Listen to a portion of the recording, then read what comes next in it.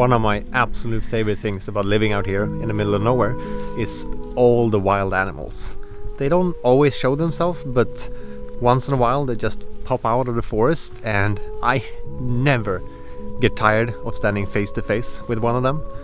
But now one of them have become a bit too friendly and have actually moved in.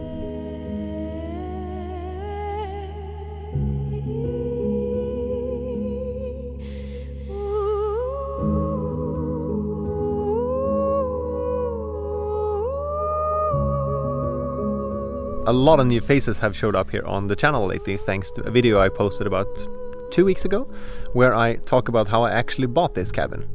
So if you're one of those new guys, I just want to say hi and welcome. My name is Kalle and I live in this cabin with my girlfriend Christina and our 2 huskies, Tuss and Nala. It's a very simple log cabin with no running water, no bathroom, no luxuries, but we truly love it.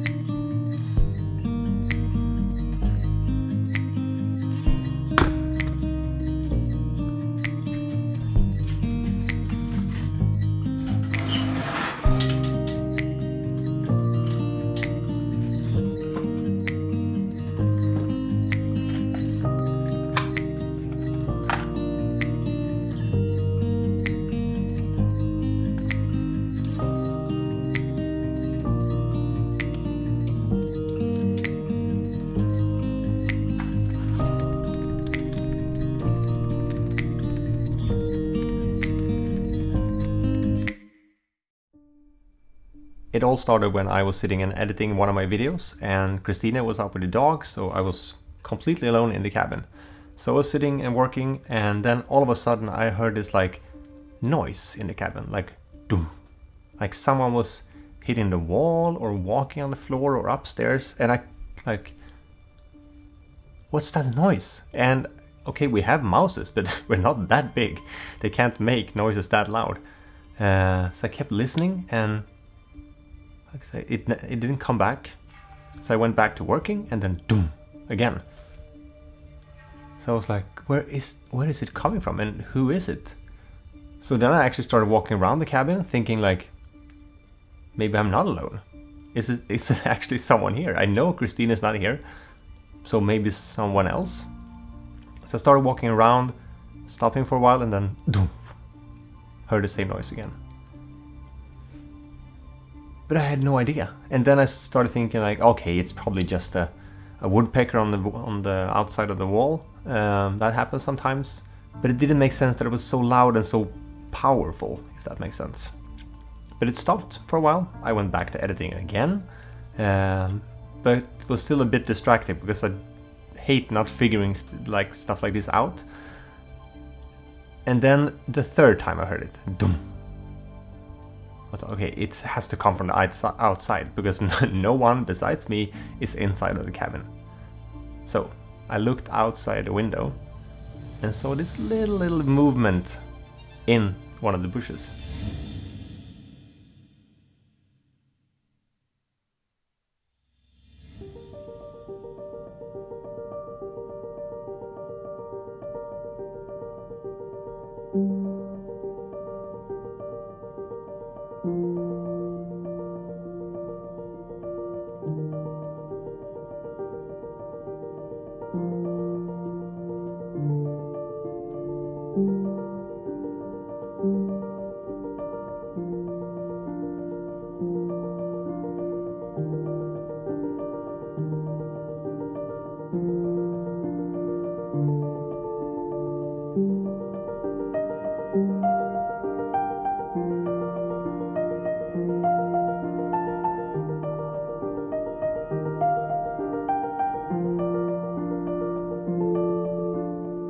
I admit, he is extremely cute.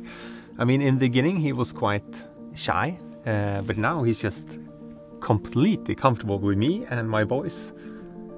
Before he was just running under the house as soon as I came out, but after a while I just sat there and talked with him a bit, and he just kept coming back, and he's more and more curious for every day, which is so cute. But I don't know if you know what foxers are also known for, besides being a bit cute. They are also known for stealing stuff. And we have a bit of an issue in that area. Some time ago, quite recently, I ran a race here in the neighborhood where we live. And after the race, my shoes was really wet and muddy because it was raining during the race. So after the race, I just came home, put my shoes here on the deck to dry, because I only have one pair of shoes that are like everyday shoes. I have them as everyday shoes and also running shoes. I should have two pairs, I know that, but I have one pair. I'm trying to be a minimalist in some areas at least. So I put them here on the deck, hoping for them to dry during the night. And then the next day when I came out,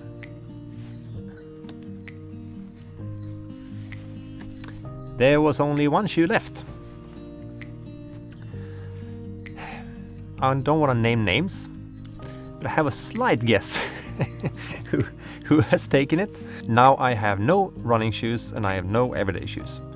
I have my winter boots, but it's not really winter yet, so it's quite a bit annoying. So I thought, and I'm hoping, that maybe he hasn't dragged the shoe too far away from here. I've checked all the lawn and everything, but I'm maybe hoping, or I am hoping, that he's hidden it under the house and we might find it there. So now we're gonna go on a treasure hunt. And also later in this video I'm gonna have a naming competition, so we can name this little guy, because he or she needs a name, so we need to figure that out. But that's a bit later. And by the way, I put up a goal for myself and this channel to reach 200,000 subscribers before this year ends. So if you want to support that and help me out, leave a like on the video and also subscribe, because I'm really stepping up my game this fall. I'm usually publishing every other week, every other Sunday, but now I'm stepping up to every Sunday, so 4 videos a month. So if you want to help me out and support, leave a like and subscribe. This is where he usually comes up and down. And I have this little flashlight. So yeah, let's see if we can find something. I don't know if I'm gonna be able to see anything. Okay, light on. I think you almost have to tell me if you see something.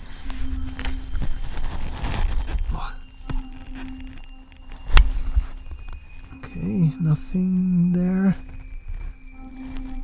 Oh, this is tricky as hell. No. Okay. Alright, no, nothing here. Okay, next spot. This is the second spot. Let's see. Oh.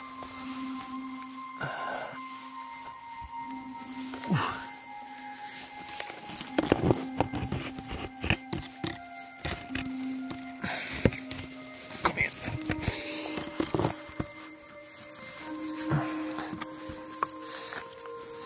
Can you see anything? This is tricky as hell.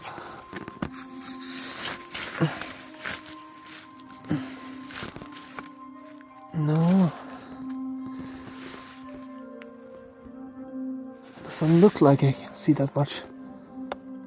It's a bit funny to see the house from the underneath. Actually, I've never seen that.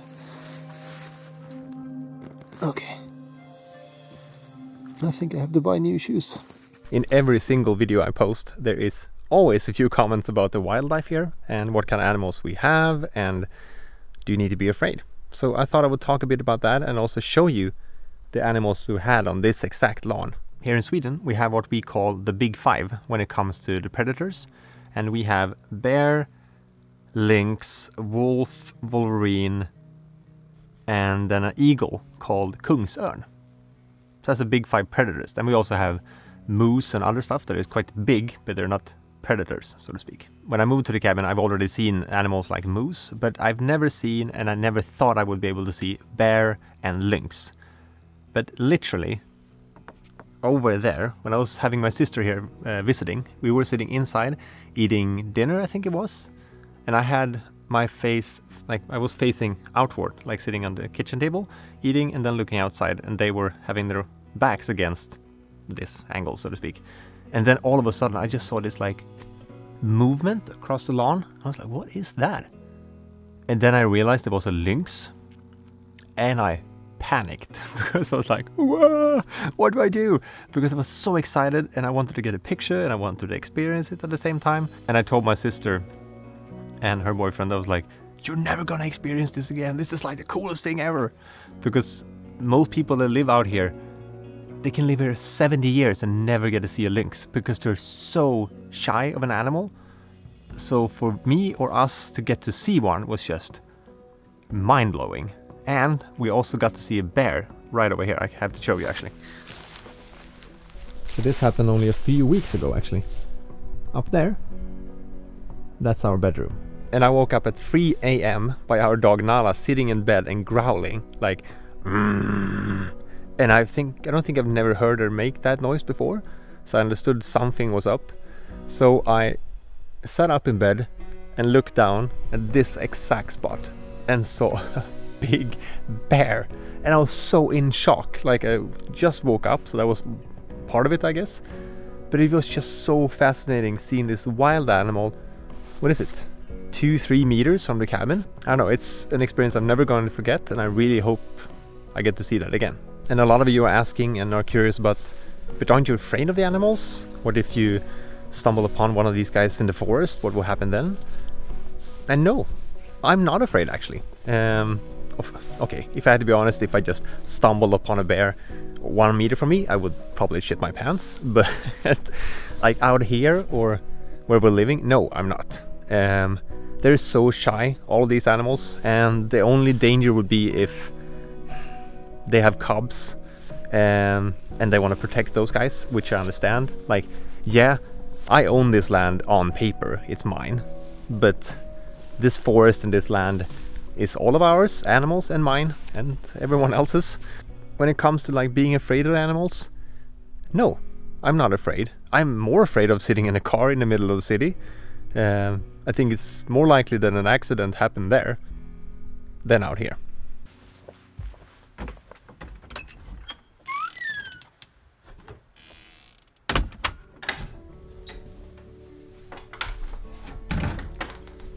I have a really fun idea on how we together can name this little guy, because I think that he or she needs a name, and I think we should do it as a naming competition. But before we do that, I just want to say quickly a big thank you to my friends over at Audible for sponsoring this video, because without them I wouldn't be able to make these videos. Audible, they offer an incredible selection of audiobooks and podcasts across every genre. And I can honestly say that I love having Audible as a sponsor, because I use them every single day when I'm cutting firewood or walking the dogs or just doing everyday stuff. But one of the best things about having them as a sponsor is that I get to tell you one of my favorite books. And this time, I want you to check out the book Steal Like an Artist by Austin Kleon. This book has been so inspiring and helpful to me when I've explored my creativity. It helped me understand that I don't need to know exactly what I want before I start creating. And I can highly recommend listening to this one if you also want to kickstart your own creative journey. The way Audible works is that with a membership, you get 1 credit each month that you can use on any title and their entire library. And you also get to keep that title forever. You can actually start listening right now with the 30 days Audible trial. And with that trial, you can choose 1 audiobook and you get full access to their entire Plus catalog. To check it out, just head over to audible.com/Kalle Flodin or text Kalle Flodin in 1 word to 500 500. And new members can always try Audible out for a month for free, just to check it out. It's a really good deal, so I hope you check it out. And if you have any book recommendations for me, I would love if you can leave them in a comment. So do you have any good ideas for a name? It needs to be something that works for someone that is cute and fluffy, but also criminal and steal stuff. It needs to work for both. And to make this a bit more interesting, I thought that the person that comes up with the best name for the fox will win a copy of my ebook called Finder True North. So I think that if you guys make a comment, and that comment that gets the most amount of likes on it, that's the name that wins. I know it's a bit dangerous to give power to the internet, and it's gonna be something absolutely crazy maybe, I don't know. I have some form of veto, I think, but I'm trusting you guys to come up with something really good. So get started on coming up with a really good name. And if you click right there, that will take you to Audible and the deal. And over here, you can watch another one of my videos. Thank you guys for watching this one, and looking forward to seeing all the names in the comment field. Bye for now.